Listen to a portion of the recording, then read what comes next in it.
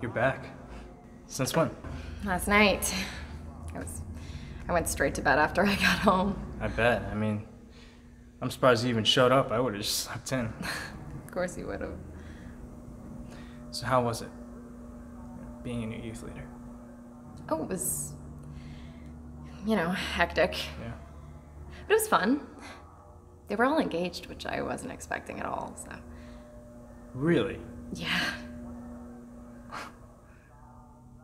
Impressive. God answered my prayers. Speaking of answered prayers, how was orientation? Oh, it was good. Yeah? Yeah. Do you know anyone? Or?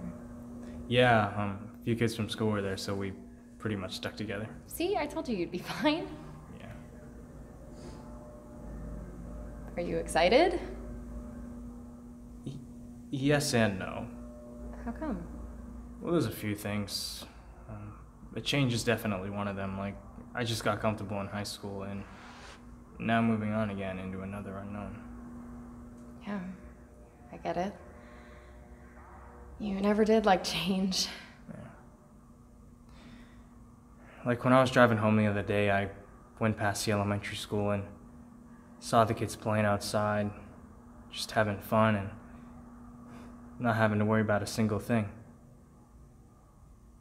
It's crazy because I remember that time. And seeing that, I realized I'm growing up. And that all these things, my problems,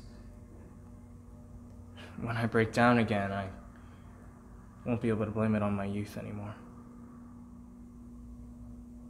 Yeah, I know how you feel. All through high school and even after I graduated, there were so many things that I just was worried that I was never going to learn. I didn't know how to set up a doctor's appointment on my own or what insurance was. I mean,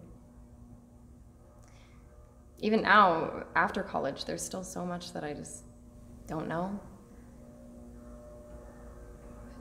These things aren't as bad as they seem. I mean, just trust in him and you'll know what to do. I learned everything just one at a time, and that's okay. All right. Pray about it. God says, I'll stand by you. I'll hold you tight and won't let go.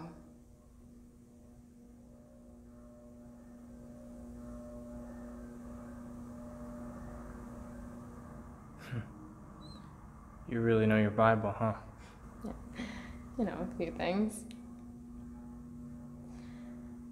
Maybe you should start reading yours again. I know, I should. It's okay. It's just, when you read these things, you'll know what God promises. Let's read a little every day. You and me. Sure. How about tomorrow? Yeah. Just remember, of all the things he can do, helping you grow up is definitely one of them. Thanks, Emily. See you tomorrow.